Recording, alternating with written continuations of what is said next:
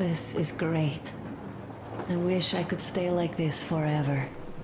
Artyom, when you climbed those ruins back in Moscow, with your radio, did you imagine our life on the surface at all? A home, for one. A place where we could live. A log cabin on the outskirts of a forest. Or how about a bungalow on an ocean shore? Well, you know, there's something great in simply going anywhere like this. Together. Through the abandoned stations, the ruins, the wasteland. Especially in our own private compartment. Thinking back, isn't this our honeymoon trip? It certainly feels like one, even though it's a bit late.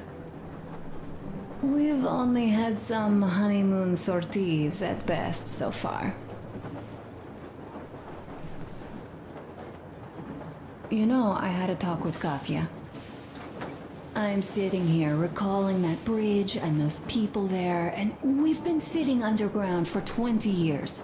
And they haven't. So what? These are not the same people who used to build cities, planes, and space rockets. They are just like us in Metro, only even more dejected. They are essentially slaves. For real. They work all day and pray all night, always watched, always directed. Everything is under control. Everything is decided by the community. Well, I mean, Silantius. They don't even have any property. Even their socks belong to the community. They're just entranced with him, with these ridiculous lies about electricity. Of course, not everyone got fooled easily, but if they dare ask questions, they get penance. Exorcising an electric demon with prayer and the cross. But that's a death sentence. How is a flashlight dangerous? Or a radio? But no, they shun it all. They hide and keep praying. How can you even make people believe this ridiculous garbage within just a few years? People in general start believing lies surprisingly easily, don't they? As long as those lies are convenient or at least familiar. Take us, in Metro. Alright, we haven't met the occupying forces yet. If we disregard that shirt I found on an antenna... Katya and Crest, never met them either. But maybe they are still out there somewhere. And if they are, then they didn't even tell us about them back home.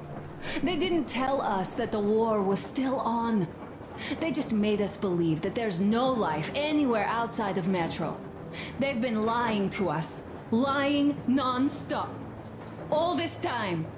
Were their intentions good? Perhaps. But the Metro is a castle built on lies. Damn, am I angry. And so far, no matter how far we get, we haven't met a single enemy. Isn't that strange? But Father won't have a word of it. Stay vigilant, be careful, the enemy never sleeps. You know, I love my father. A whole lot, no matter what.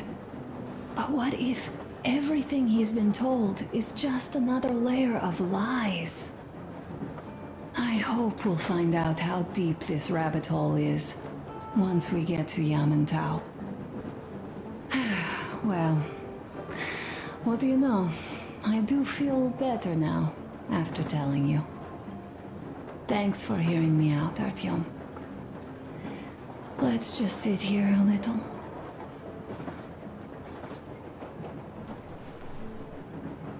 All right, run along. Dad wanted something.